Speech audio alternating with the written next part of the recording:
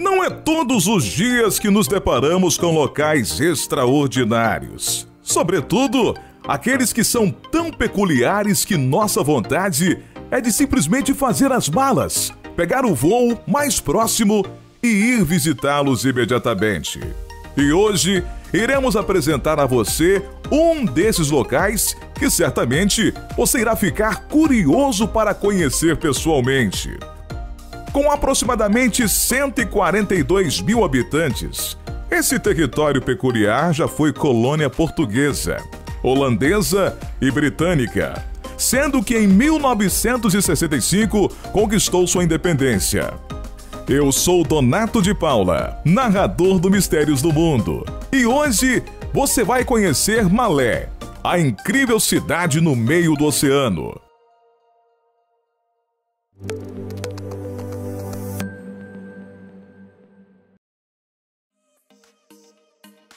As Ilhas Maldivas compõem um arquipélago próximo ao Sri Lanka e à Índia. E esse arquipélago consiste em 1.196 ilhas espalhadas pelo Oceano Índico, sendo que 203 delas são habitadas. Malé é a capital e não deixa nada a desejar quando o assunto é beleza. Ela conta com uma estrutura moderna, repleta de edifícios, clubes, centros comerciais e atrações para quase todos os gostos. Esse lugar é considerado um destino de luxo para muitos. As pessoas que viajam para cá podem usufruir da tranquilidade e da paz ao relaxar à beira-mar durante o ano todo, pois o clima é predominantemente quente e úmido. As temperaturas vão de 26 a 30 graus, o que proporciona um ambiente perfeito para o banho de mar, tanto de dia como de noite. A água é sempre convidativa. A água morna e limpa faz muitas pessoas se aventurarem aos mergulhos guiados, a fim de vislumbrarem a beleza dos corais e peixes que compõem a fauna marinha. Quem adora esportes radicais aquáticos verá que Malé é também um prato cheio de atrações. O turismo é tão forte aqui que mais de 90% de tudo que o governo arrecada vem de impostos cobrados sobre direitos de importação e também da atividade turística. E o local vive sempre cheio de gente. Além dos turistas, você sabia que a ilha é tão urbanizada que foi considerada a cidade mais densamente povoada do mundo? É isso mesmo, um local densamente povoado. É um lugar com muitos habitantes por metro quadrado. E essa cidade é a campeã mundial nesse quesito. Sua história também é um prato cheio para quem aprecia a diversidade. 1 milhão de anos antes dos dinossauros desaparecerem, a placa tectônica Índica derivou para o norte. E isso abriu um corte na crosta terrestre. Assim, uma crista de picos vulcânicos surgiu. E com o tempo, eles erodiram para formar os atóis incrustados de corais das Maldivas.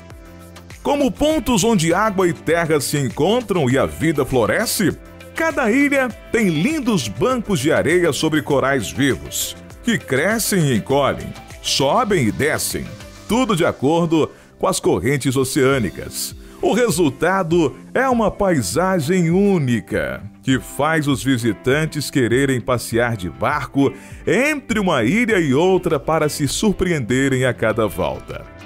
A capital é tão pequena que quase nem circulam carros por lá.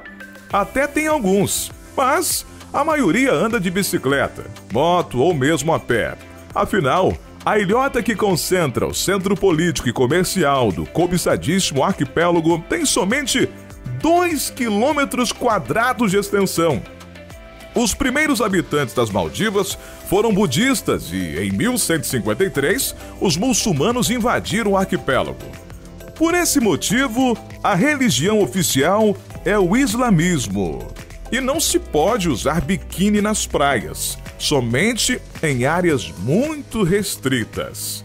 Como regra geral, Somente bermudas para os homens e saídas de banho para as mulheres são permitidas. Bebidas alcoólicas também são proibidas. E caso você queira entrar no país portando algo com teor alcoólico, bem, você terá grandes problemas.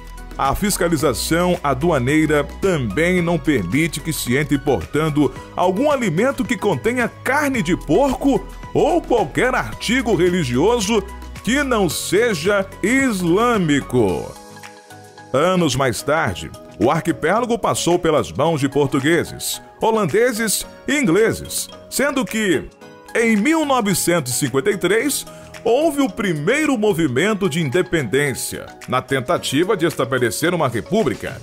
Porém, foi apenas em 1968 que o sultanato caiu, sendo Malé a capital do arquipélago.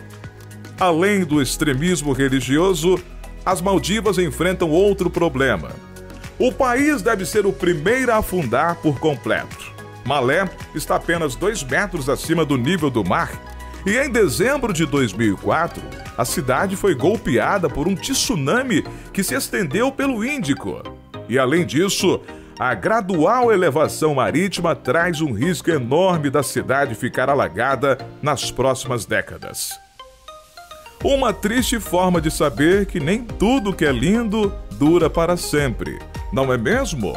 Então, caso esse seja seu destino dos sonhos, é bom já se programar e fazer a sua viagem para acumular boas memórias nesse paraíso inigualável. O vídeo de hoje vai ficando por aqui. Conte o que achou nos comentários. Até a próxima!